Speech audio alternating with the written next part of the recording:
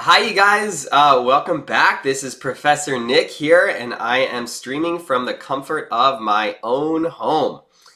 Here we have our virtual laboratory for the Safer at Home mandate, and I am really excited to be with you guys today because I have a really fun and awesome thing to talk to you about.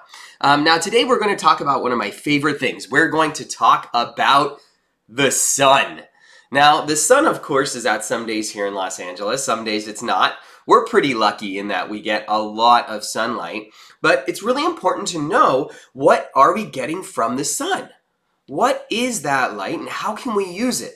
Now, here on Earth, we use it every single day to do a lot of things. We use that sunlight to power some of our electronics because we have solar power. We also use it to grow food, which is very important. And what sunlight gives to us is it gives us energy. So we have this ball of gas at the center of our solar system of hydrogen and helium, and that's our sun, and it gives us energy. And when we use that energy, we can continue to be productive and run around and do all the things that we do as people. But not only do we need that sunlight as human beings, other things need it too, like my basil plant. My basil plant needs sunlight as well. Now, what we're going to talk about today is one of the other types of light that we can't see that does come from the sun. Now, when we look at the sun, we don't want to look directly at it, but it's really, really bright. And there are a lot of different kinds of light that are out there. Now, the types of light that we see all fall into this very small little part of light called visible light. That's all the different colors that you've ever seen in your life. Purple, blue, red, yellow, green, orange, magenta, fuchsia, teal, whatever other colors you can think of. But there are other colors, other types of light, I should say, that we don't see. They're hidden to us, but we actually do use them in our lives. If you ever put something in the microwave, we actually use microwaves to heat up our food. Microwaves are a type of light. Now, there are other types of light as well. We've got X-rays that come from the center of our galaxy. We've got ultraviolet light, UV light. We've got visible light. We've got infrared, which is heat. We've got radio waves, so when we listen to the radio, that's actually light as well. And the difference between all these types of light is how big the waves and wavelengths are of them. Now today, the one that I want to talk to you about, the coolest, the one that we don't see but can actually be a little bit harmful to us as people, is ultraviolet light. Now, if we wanted to survive, and let's say we're blasting off Earth and we're going into outer space, and we're taking a trip all the way to Mars. Let's say we found a way to colonize Mars. Elon Musk was successful and we're living on Mars. We have to find a way to protect ourselves and shelter ourselves from that ultraviolet light that's coming from the sun.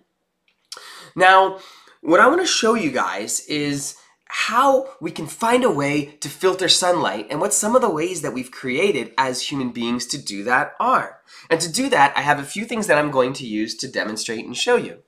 Now, in front of me, I have a few different really fun chemicals and substances that we're going to be talking about today. And the first thing that I want to talk about today is I want to talk about these small beads, because we're going to use these. These are like little detectives, little detective beads, and their job is to sniff out and find ultraviolet light.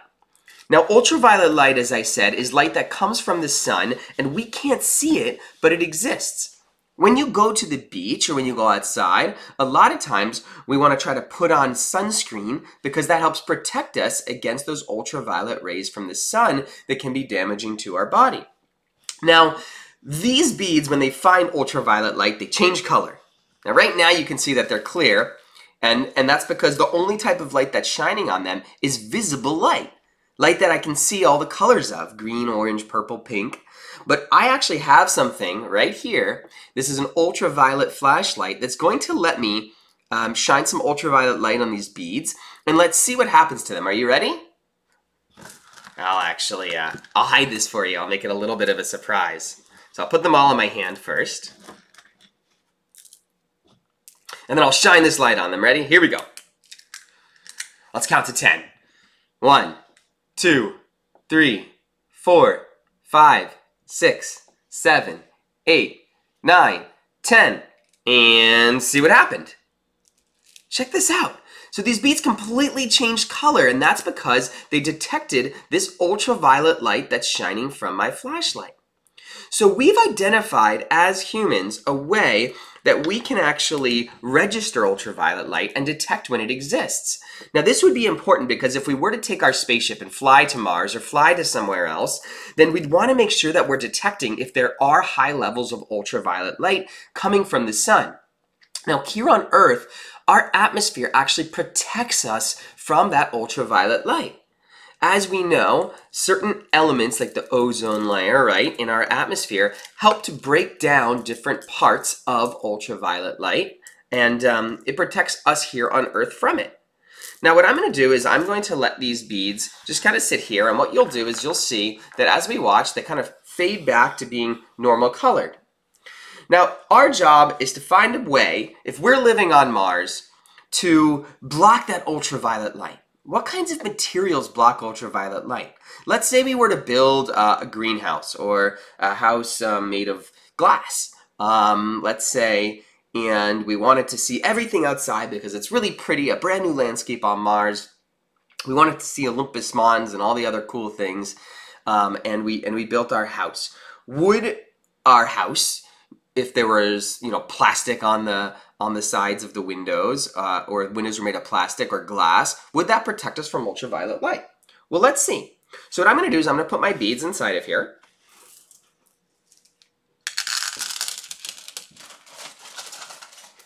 And I'm going to put this lid on. And let's see if plastic can block ultraviolet light. Are we ready? All right, here we go. 5, 4, 3, 2, 1, boom! What do we see? Is it working? Oh yeah, the ultraviolet light is getting straight through here, right? So our ultraviolet light is coming right through this plastic. So plastic isn't a good way to protect against ultraviolet light. If we want to protect against ultraviolet light, we're going to need to find something else, right? Now, we all, when we go to the beach, we protect ourselves against ultraviolet light. In what way? With sunscreen, right? So let's actually see the effect of sunscreen on this, on these beads. So what I'm going to do is I'm going to take my sunscreen and I am going to spray it, my spray sunscreen, right on top of here. Perfect. Let's do a little bit more. All the way around. And now I'm going to put it right on top. Now, what do you think will happen if I try to shine my UV light on top right now? So inside of my sunscreen, we have different ingredients that actually block and break down that ultraviolet light and scatter it around. So let's see what happens. Ready? Is it working? How awesome is that? So by spraying my sunscreen on top of here, we can actually block the ultraviolet light. So the ultraviolet light is no longer getting through. So if we were to go and live on Mars or live somewhere else, we would need to find a way to block the ultraviolet light. And we know that we have chemicals and we know that we have certain specific ways that we've invented and that scientists have come up with to actually block that ultraviolet light. Now, we need to be careful about it because when the ultraviolet light hits our bodies, it can actually break down little bits of our DNA and cause mutations, and that's why we need to be very careful. Now, once again, it doesn't work here, but if I flip it upside down and I shine this light on the side that didn't have sunscreen on it, all of a sudden you can see that that ultraviolet light is getting straight through. Pretty crazy. Now, the next thing that I want to talk to you all about is the second thing we'd have to do if we were to go live on Mars. So in our scenario, we've gone to Mars, we figured out a way using these chemicals to build a shield or dome to protect ourselves against ultraviolet light coming from the sun. And actually, we might need to protect ourselves against some of those other things as well, those X-rays and those gamma rays, because the more energy that light has, the lower, the smaller, the shorter the wavelength, the more harmful it can be to us as humans. So that's why radio waves can pass through things all around us, and that's not really a problem. But if we get into ultraviolet light, X-rays, and gamma rays, those can actually be pretty harmful, and we need to be very careful in the way that we make sure that we use those. So the second thing we'd need to do if we were to go to Mars is I think we'd need to find a way to harness that energy from the sun to do what we do here on Earth, to grow food. Now, on Mars, would we have soil? Probably not. Well, definitely not. Mars wouldn't have soil like we have here on Earth because soil is made up of organic matter. When things break down, like plants, we actually create soil from all of those organic chemicals and nutrients. We wouldn't have that on Mars, so we'd have to create our own soil and find our own way to grow our plants. Now, what we're going to make here on Earth, right now, is a little tiny greenhouse. And this greenhouse is going to be the way by which we can trap in heat and water, and we can provide nutrients to our plant that we're going to grow. So the first thing that I'm going to do is I'm going to get rid of my UV beads. Perfect. And the second thing that we need if we're going to grow in our greenhouse is we need somewhere to grow it. We need a little pot. So I'm going to make a little pot, and you can do this at home too. You can make your own little greenhouse. So I'm going to put a little Velcro sticker on here. That's going to be what I use for to stick my pot into my greenhouse. Right, like this. Perfect. And the next thing that I'm going to do is I'm going to add some special moisture-retaining chemical. Now this is called perlite, and what you can do is if you have perlite, you can use it, or you can even just make your own little greenhouse using soil that you have from outside. So feel free to do that as well. Let's add a little bit more. Perfect. And now what do plants need to survive? They need the same thing that we need. And what is that? That is water. So I'm going to add some water to this. Here we go. Perfect. And secondly, I need a seed. I need something to grow. So the seed that I'm going to use, we'll see if you can guess what it is. It looks like this. Very small. Tiny little seed. This is a pea seed. So I'm going to put this right inside here. It's got its water. It's got its nutrients from what I've added. And water for plants contains almost everything they need, right? It's got all those minerals and nutrients inside of it. So if you give a plant water, it's going to be pretty good. Now, what will happen is all of the moisture here, all this water would evaporate away, right? It would evaporate away when it got hot out of here, and the plant wouldn't be left with any more water, so I'd have to water it again. But I don't want to have to do that. Instead, I want to create a greenhouse where all of that moisture and water is kept inside of here. And also, I want to make sure that I can trap heat inside. So what I'm going to do is I'm going to take my cup, my large cup, and put it over top of here. Now, if you make a similar greenhouse at home, you can use any materials that you find. All you need is a seed. You need some water, some medium to hold that seed, and then you just need an enclosed space. And this is what I'm going to be using. Now, as the light comes in here, what the light does is the visible light can get through, right?